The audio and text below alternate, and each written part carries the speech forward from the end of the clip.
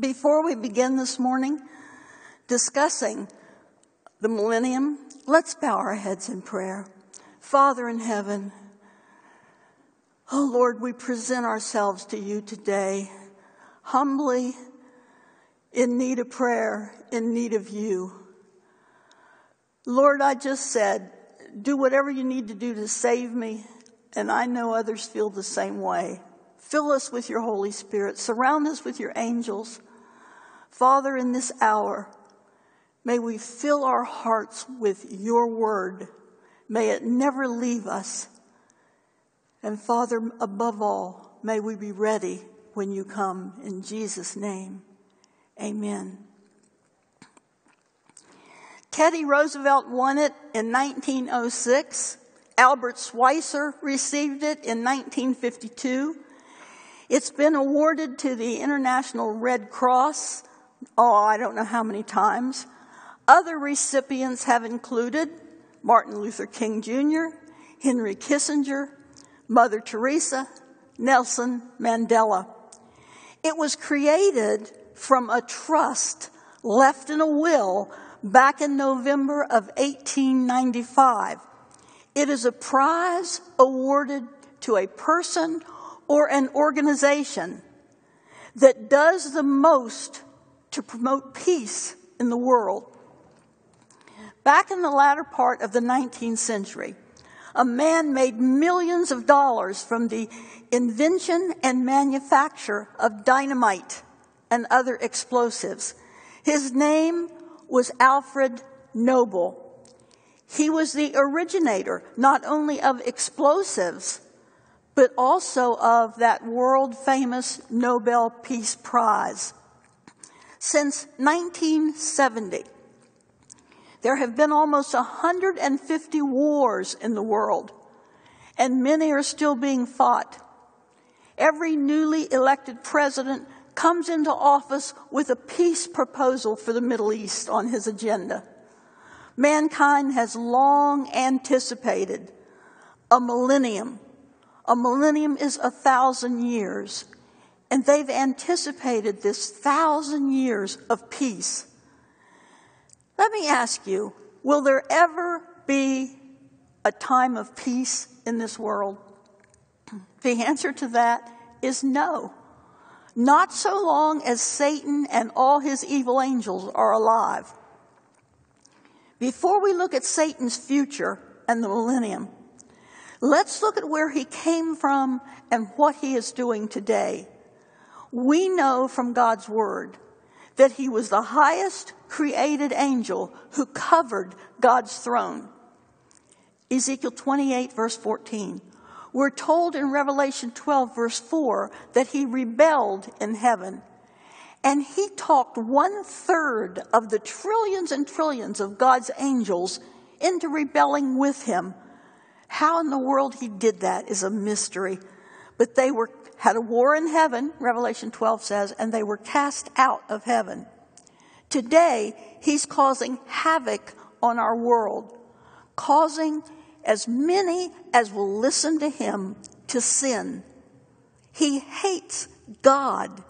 He hates God's law. He will do anything to keep people away from God and his righteousness. He doesn't want us in church. He doesn't want us studying the Bible. He doesn't want us listening to truth. And once you figure that out, a whole lot of things that happen to you take on a new significance. You know, Sierra over here, that you also see teaching up here with me, well, we take turns. We both have said many times, before we teach, and she can tell you this is true, the week before we teach, all kinds of things happen to us. When you get up on Sabbath, you're sick. You've got a headache. You don't want to get out of bed. Who's causing that? This is Satan at his finest, trying to keep all of us away from God.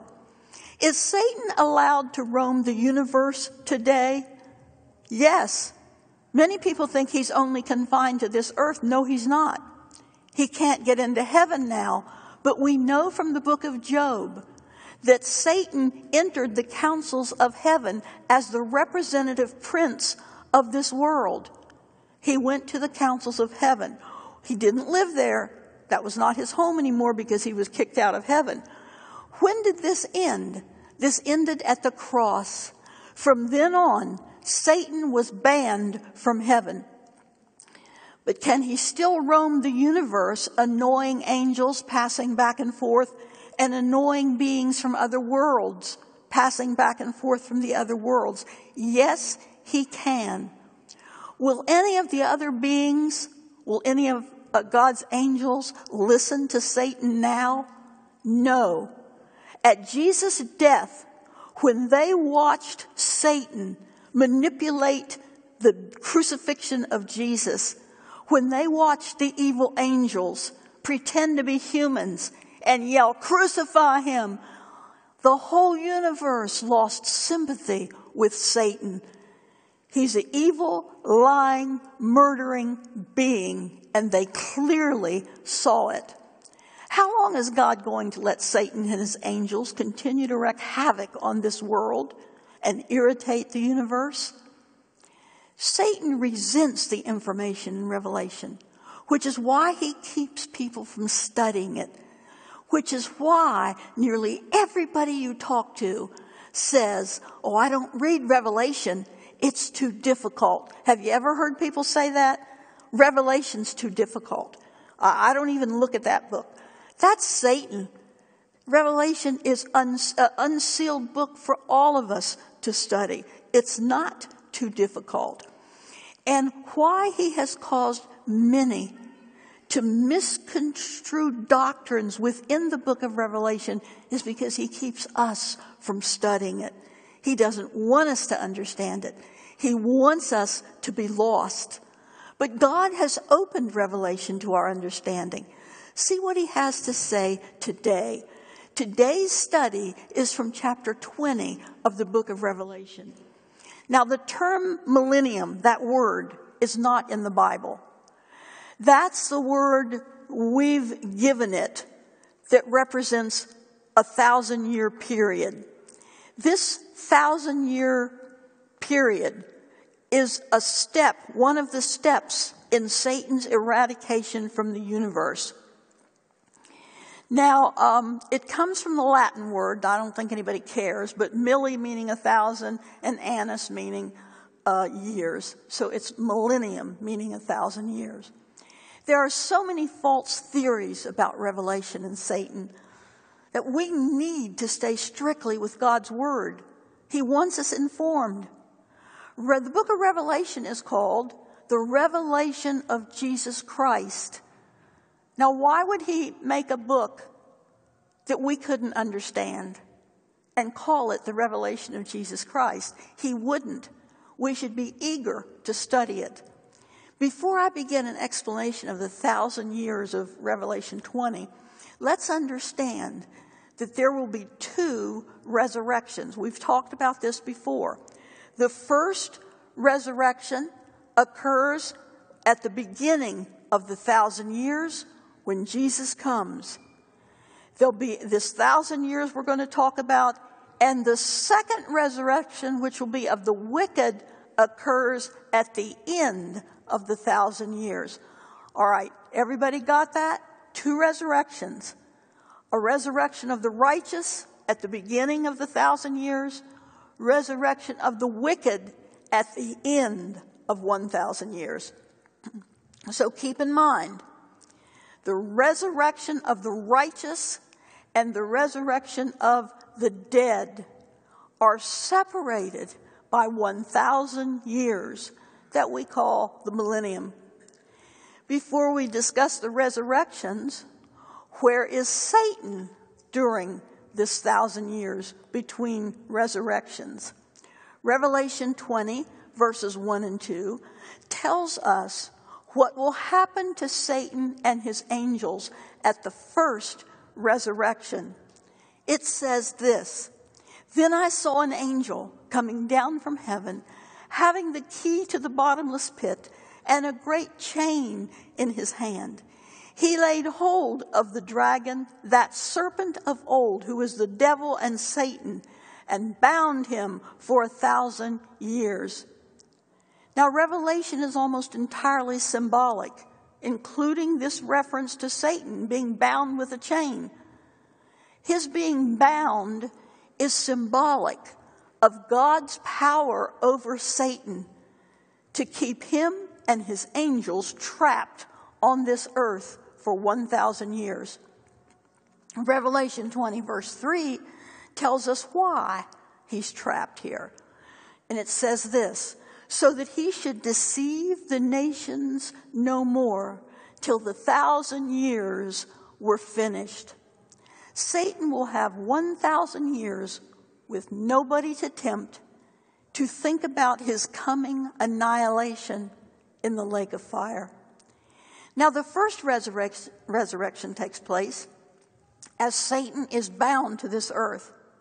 So in Revelation 20, verses 4 and 5, what did John see in vision taking place after the rescue of the saints, both living and dead saints, the righteous, that God rescued them, second coming, and took them to heaven?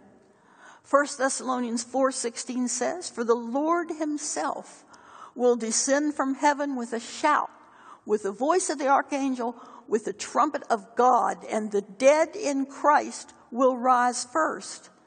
Then we who are alive and remain shall be caught up together with them in the clouds to meet the Lord in the air, and thus shall always be with the Lord. And he ends by saying, therefore, comfort one another with these words. What does Revelation 20, verses 5 and 6, call this resurrection? It says, this is the first resurrection.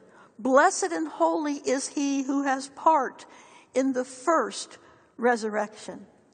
The righteous dead of all ages and those who are alive will be taken to heaven at that time. Satan, his evil angels, are bound to this earth for the entire 1,000-year millennium period. But at the end of the 1,000 years, there is a second resurrection. Revelation 12:5 speaks of it. The rest of the dead, the wicked, did not live again until the 1,000 years were finished. The wicked dead will be called forth at the end of the 1,000 years. John 5, verses 28 and 29 says, an hour is coming when all who are in the tombs will hear his voice and come out. Those who have done good to the resurrection of life, those who have done evil to the resurrection of damnation, judgment.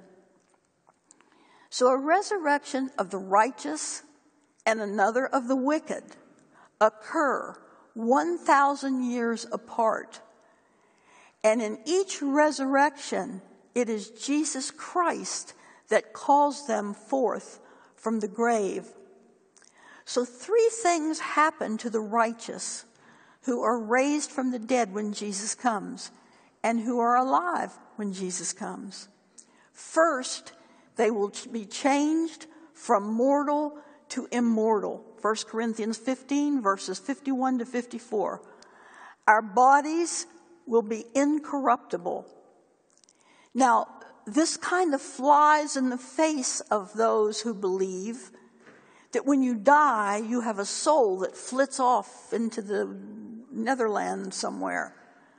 That is not what the Bible says. The Bible says the living know that they shall die, but the dead know nothing.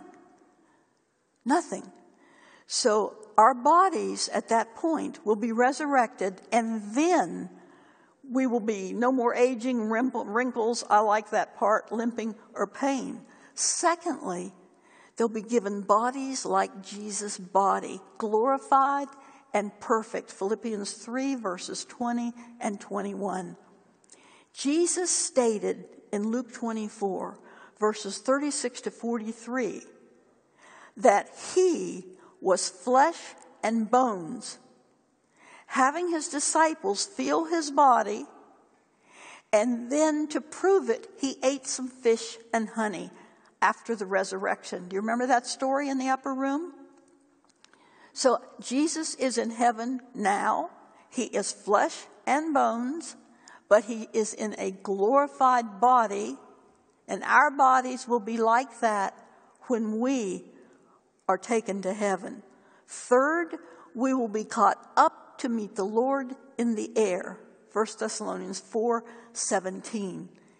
And then John wrote, wait a minute, before I go to that, I want to mention something else.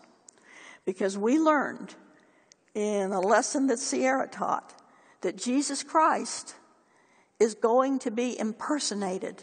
Do you remember this? Do you remember that lesson? He's going to walk on this earth saying he is Jesus Christ. He's going to be glorious, brighter than the sun. He's going to speak with a melodious voice. He's going to quote scripture. He's going to heal people.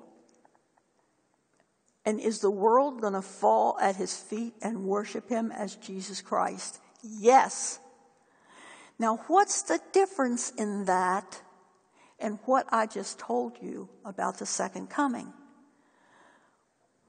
The righteous are going to be what when Jesus comes? Standing on the earth, walking around with him? Or what? Caught up in the air to meet Jesus. Please put that in your brain. Put that in your brain if you're watching on the internet or listening on the radio.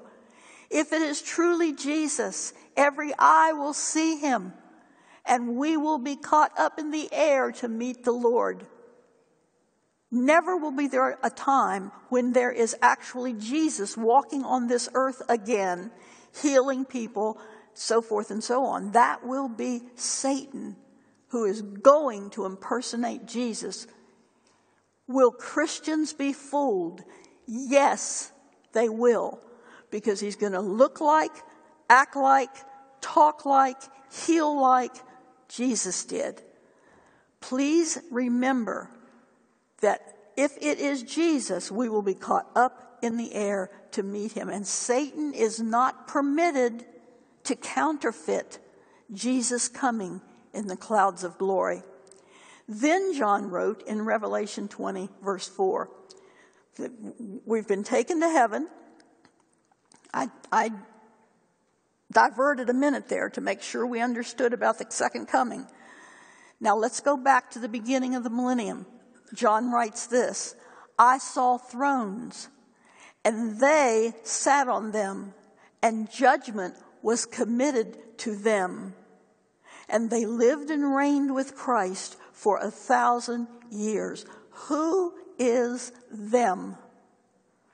Who's them that John saw sitting on thrones? Judgment was committed to them.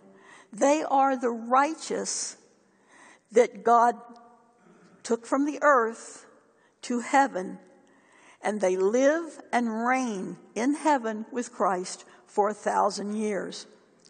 The righteous of all ages will participate in the judgment during the 1,000 years. Whoa. Doesn't that strike you as odd? Doesn't God know who will be saved? Why does he need our help judging? The cases of everybody who's lost, including the devil and his angels, will be reviewed. This judgment will make clear to each person saved that the people who weren't saved didn't choose to be saved. They didn't want to be saved. What happens to the wicked, living and dead, at Jesus' second coming? Where are they? Now, there are a number of texts, but let's just look at 3. First, Isaiah 11:4. With the breath of his lips, he shall slay the wicked. Now, does he do that on purpose? And you're dead? No. It's that wickedness cannot stand in the presence of a holy God. So the wicked people living on earth when Jesus comes will simply be slain by what he says and by the brightness. Psalm 68:2. Let the wicked perish at the presence of God. The only reason Jesus could live and walk on this earth for the 33 and a half years he did was because he submitted his glory to being in the form of a human, or nobody could have stood in his presence. The glory of Jesus' very presence will slay the wicked. Sin cannot exist in the presence of God unless God veils his glory and permits it. Revelation 25 is our third text. But the rest of the dead did not live again. Until when? Till the 1,000 years were finished. Revelation 20, verse 5.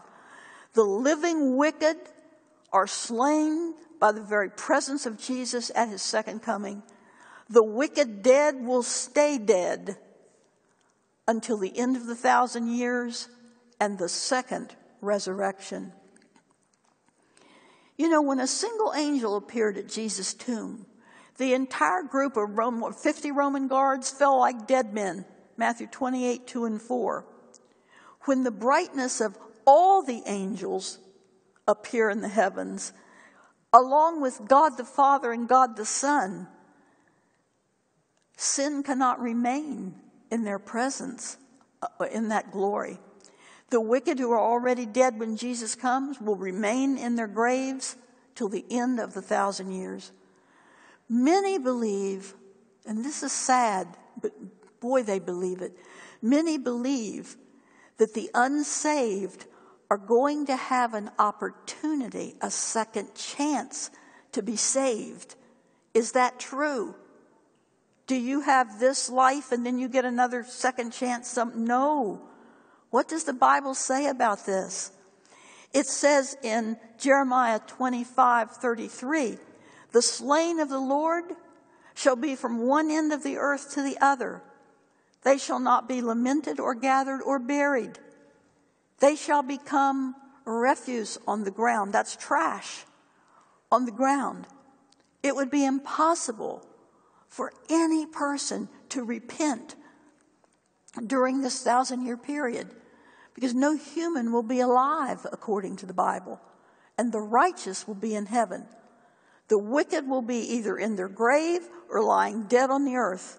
Revelation 22:11 and 12 makes it clear that every person's case is closed when Jesus comes.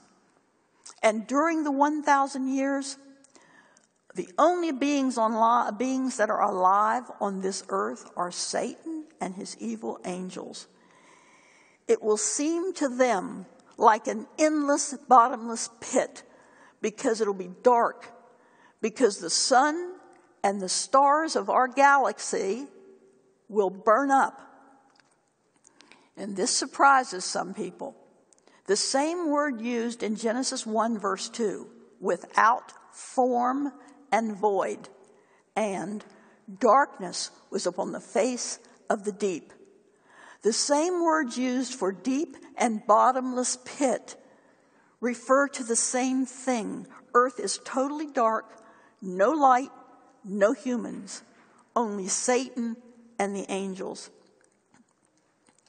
2 Peter 3:12 says this, as you look forward to the day of God and speed its coming, that day will bring about the destruction of the heavens by fire, and the elements will melt in the heat.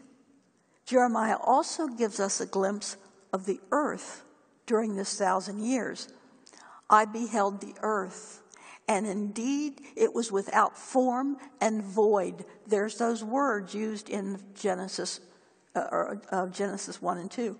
And the heavens had no light. I beheld the mountains, and they trembled, and all the hills moved back and forth. I beheld, and indeed there was no man, and all birds were gone. So this is truly a jail for Satan and his evil angels. Revelation 20 verse 3 says that he should deceive the nations no more till the 1,000 years are finished. Okay. What are the saints doing in heaven during the 1,000 years that Satan is confined to this earth? We will be participating in the judgment. Revelation 20 verse 4 says, "And I saw thrones, and they sat on them, and judgment was committed to them. Then I saw the souls of those who had been beheaded for their witness to Jesus and for the work of God, who had not worshipped the beast or his image, and had not received his mark on their foreheads or on their hands." Now let's pause a minute. I want to divert for 1 second. When we talk about the mark of the beast, which is not next week but the week after, when we talk about the mark of the beast and a mark in the forehead, what does that mean? Does that mean they're going to put a chip in all of our foreheads? No. If you have the mark in your forehead, it means that you buy into the false doctrines, hook, line, and sinker. They got you. Nothing will change your mind. You believe it. If you have the mark in your hand, what does that mean?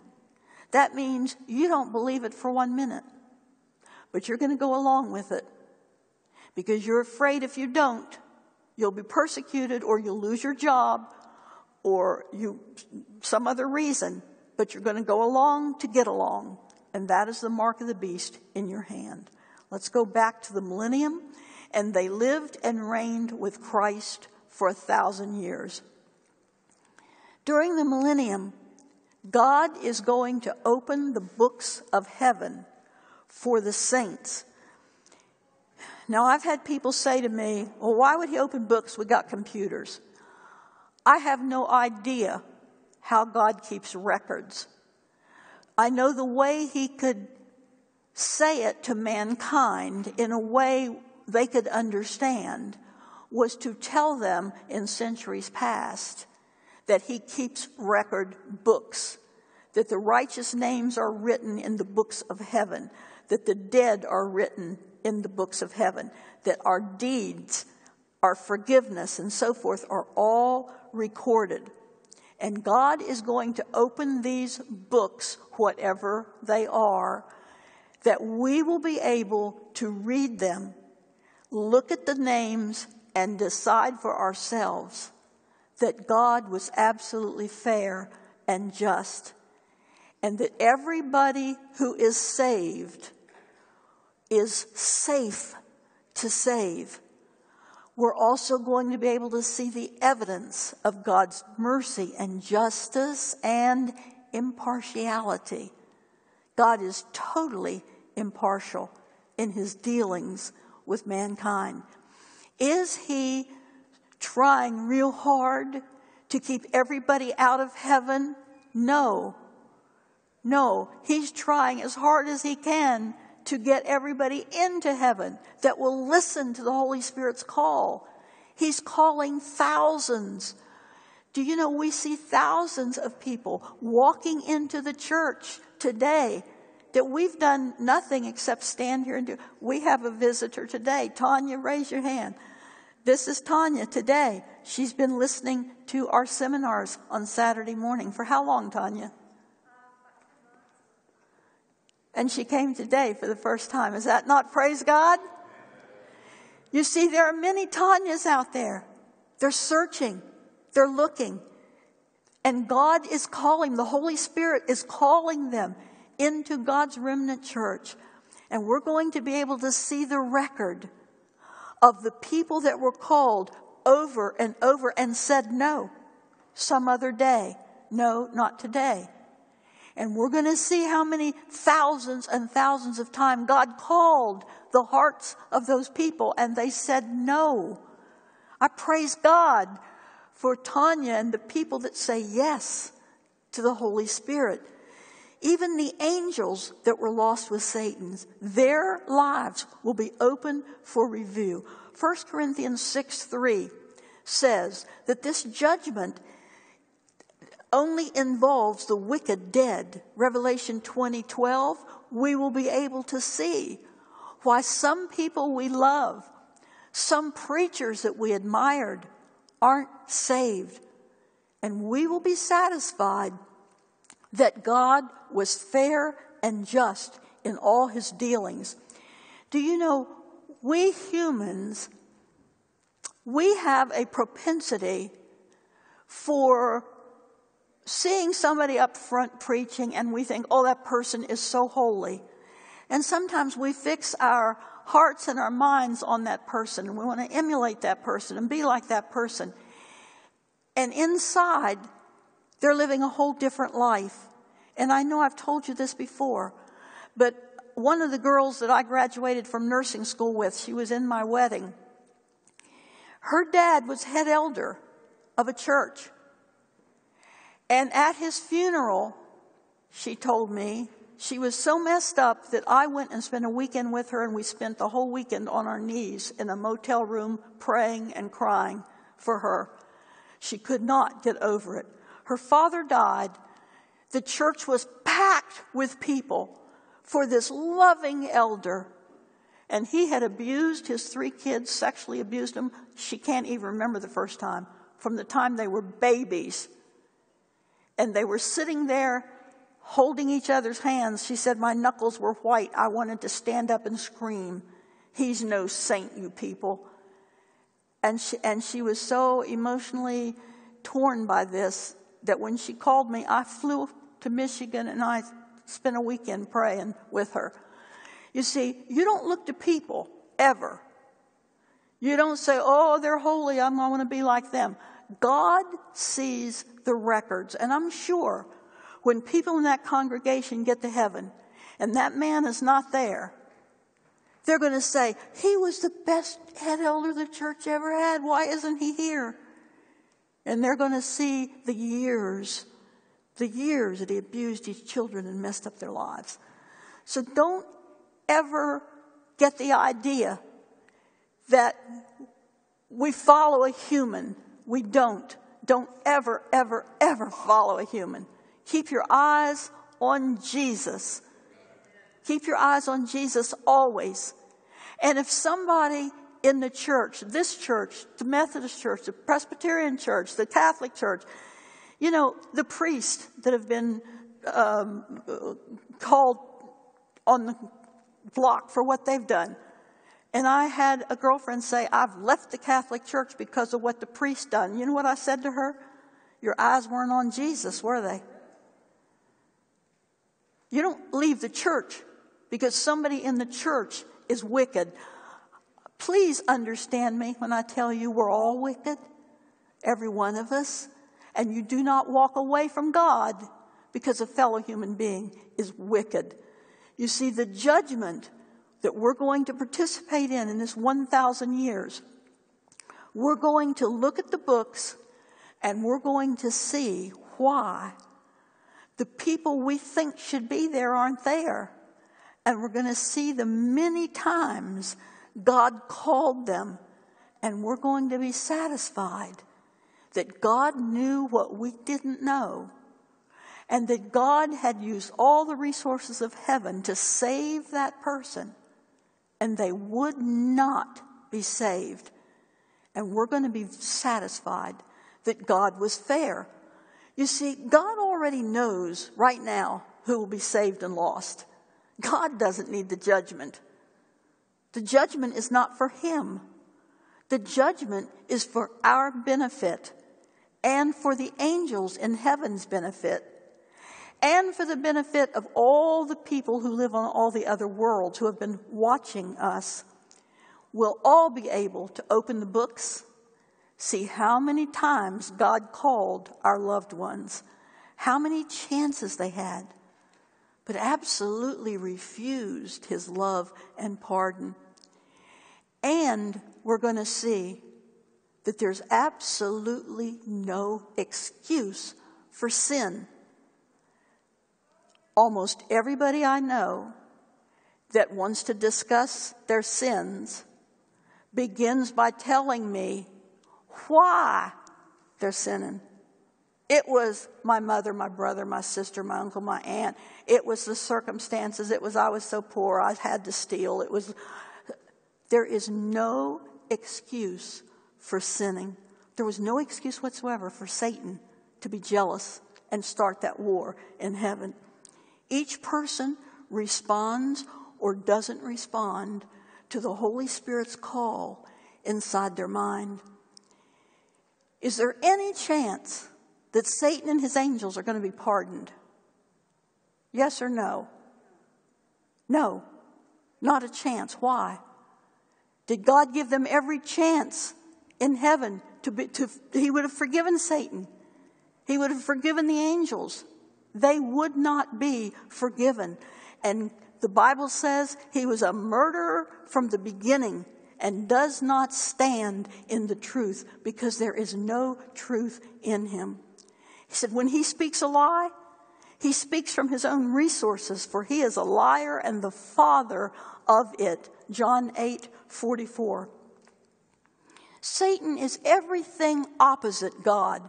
He's evil to the core, and he will be, praise God, he will be annihilated. So what event occurs at the close of the 1,000 years? Revelation 21, verses 2 and 3. John is in vision. Remember, this is the last living disciple. Then I, John, saw the holy city, the New Jerusalem, coming down out of heaven from God. And I heard a loud voice from heaven saying, behold, listen to this, the tabernacle of God is with men. That means God is going to change his address and move to this earth. This holy city is about 1,500 miles on each side, the Bible says. And we're even told where it's going to be located on earth. In that day, his feet will stand on the Mount of Olives, which faces Jerusalem on the east. And the Mount of Olives shall be split in two. Thus the Lord my God will come, and all the saints with you. All the land shall be turned into a plain from Geba to Rimmon, south of Jerusalem. Zechariah 14, verses 1, 4, 5, and 10. I have stood on the Mount of Olives, and I know Noreen has too. Anybody else that's been to the Mount of Olives? You stand there, and it is just, doesn't it, Noreen, on the Mount of Olives, it gives you goosebumps. You're standing there knowing that this is where the holy city is going to land and be on this earth. It'll settle on the Mount of Olives. That's where Jesus went away, remember? And he said, I'm coming back. His first coming was for his saints. His second coming is going to be with his saints after the 1,000 years.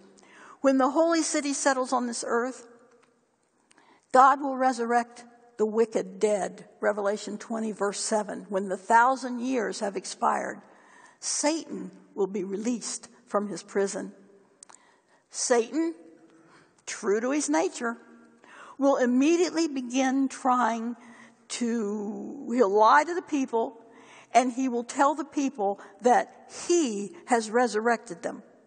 And the wicked from all ages will listen to Satan and his angels. And he will probably claim that the holy city is rightfully theirs. They just have to go up and capture the city. He'll convince them that if they unify, God does not have a chance. With the whole world against one city, the victory seems certain. We don't know how long this time will be. How long will it take Satan to rebuild factories and create weapons? We don't know. But Satan will go out to deceive the nations which are in the four corners of the earth, Gog and Magog. Have you heard that term in the Bible? Gog and Magog means evil forces. So evil forces, to gather them together to the battle whose number is as the sand of the sea. Satan represents himself and to his deluded subjects as a redeemer, assuring them that it's his power that has brought them forth from their graves. He's about to rescue them from the most cruel tyranny, and he proposes to lead them against the camp of the saints and to take possession of the city of God. With fiendish exultation, he points to the unnumbered millions who have been raised from the dead and declares that as their leader, he is well able to overthrow the city and regain his throne and his kingdom. Great Controversy, page 663. And don't you think all the wicked are going to be impressed with all the angels surrounding Satan? And do you think Satan is going to appear to them as an ugly being? No. He's going to make himself glorious in front of them too. And he'll make his angels shiny. And all the wicked will buy right into his scheme that they are able to capture the city and have the beautiful city for themselves. At that point, fire came down from God out of heaven and devoured them. The devil who deceived them was cast into the lake, which burns with fire and brimstone, which the Bible calls in Revelation 20 verses 9, and then chapter 21 verse 8, the second death. The wicked, we're told in Malachi 4:3, will be ashes under the soles of your feet on the day that I do this, says the Lord of hosts. Okay, please note, Satan isn't in charge of hell, as many believe. He will be in it and cease to exist. When the wicked are burned up and the fire goes out, what glorious, thrilling event will take place next? And we're going to be able to watch it, which I think is so cool. Behold, I create a new heavens and a new earth, Isaiah 65:17. Won't that be cool? We're going to be able to watch it. Can you just see him saying, let there be land? And you're going to watch it happen. Let the trees, and we're going to watch the trees. It's exciting to even think we're going to get to see that. And 2 Peter 3:13 says, look for a new heavens and a new earth in which righteousness dwells. 2 Peter 3:13. And Revelation 21:5 says, behold, I make all things new. The tabernacle of God is with men, and he will dwell with them, and they shall be his people. It's like God himself is going to live here and be our God. Revelation 21:3. So wherever heaven is now, it's going to relocate to this earth. And God's people will at long last receive the kingdom promised to them. Isaiah 35:10 says, they shall obtain joy and gladness, and sorrow and sighing shall flee away. You know, it's too fabulous to describe and too glorious to miss.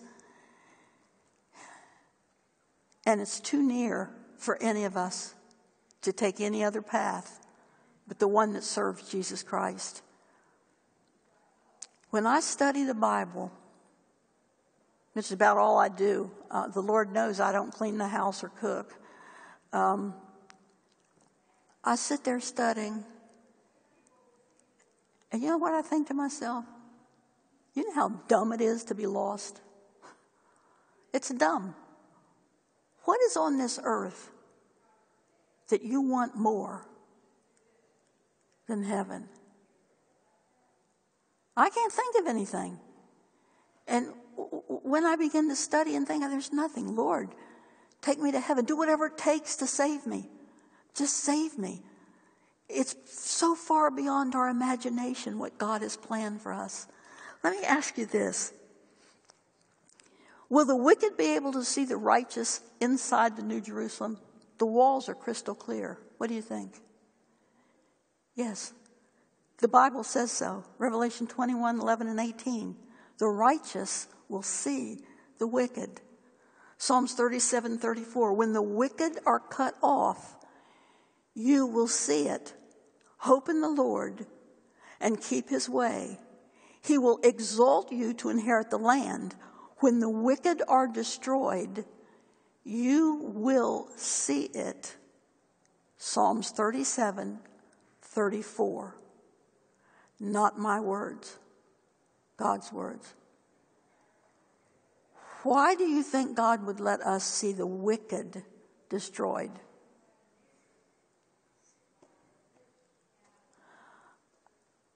I've thought a lot about it. There's nothing in the Bible that tells us why he's going to let us see it. But you've got to admit it will bring a final, absolute end to sin. Do you think God will cry? I do.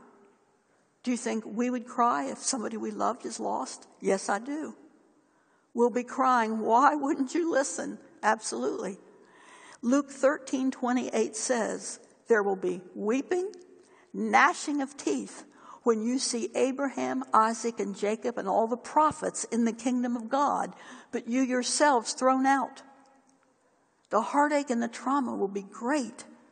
But when the fire goes out, God will hit the delete key in our brain. And the Bible says that's the point at which he'll wipe away all tears. There will be no more death, sorrow, or pain. Revelation 21:1-4, Isaiah 65:17. So, have you ever been to a funeral where somebody has died? Well, I guess if you're at a funeral, somebody's died. But the preacher is saying, and now they're in heaven, no more death, no more sorrow, no more tears. Well, if you were in heaven right now, watching what the rest of your family's doing on earth, would that be heaven? Would there be no more death, no more? No, that's a very false statement. When will that take place? After the fire goes out. And then God takes it from our minds. And God will cry too. He created Satan. Satan was his greatest angel, his masterpiece.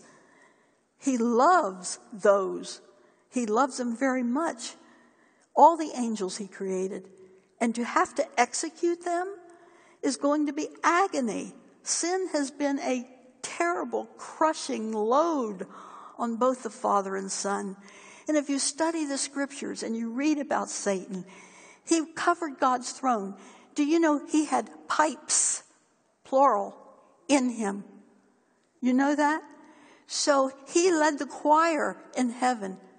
We have one pipe in us. Satan had pipes, plural. I've always wondered if he had do, re, mi, fa, sol, la, ti, do, so he could sing in harmony with himself.